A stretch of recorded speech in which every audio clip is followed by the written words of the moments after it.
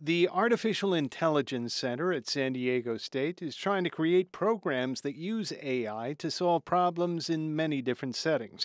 But once the programs are created on a supercomputer, they have to start working on devices that aren't so super. And when it's trained and we're past this development stage, it's going to need to exist on devices that can actually run them, but aren't so, they don't take a lot of power, that can handle these algorithms. So Qualcomm really fits in the more of the edge in actually using AI. Qualcomm is pushing the limits of technologies like artificial intelligence. A Qualcomm promotional film featuring actress Michelle Yeoh is the company's effort to try to link Qualcomm with AI in the mind of the market.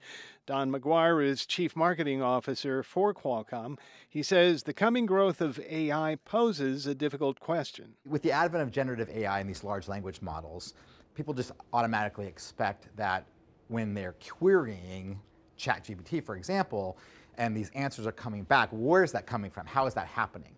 Today, it's happening primarily in the cloud, right, at a data center somewhere. The problem with that, he says, is data centers don't have the power and the economic model to accommodate artificial intelligence as its use increases. So really what's going to happen in order for this all to work at scale is AI has to become hybrid, meaning a certain amount of computation and behavioral algorithms have to be done on device as well as in the cloud. And that, McGuire says, is where Qualcomm comes in. He says on-device AI not only applies to smartphones and laptops, but to manufacturing programs and to cars.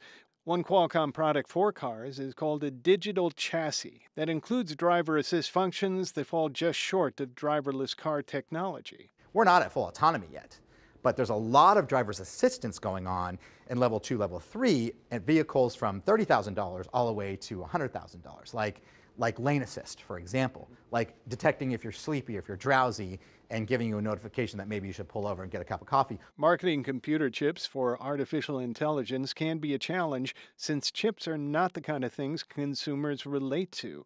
But Qualcomm is trying to get consumers who care about technology to become aware of Qualcomm's digital platforms and everything from computers to cars. But someday, ideally as the CMO of Qualcomm, I want a consumer walking into a dealership and saying, hey, is this car powered by Snapdragon? That would be ideal. Thomas Fudge, KPBS News.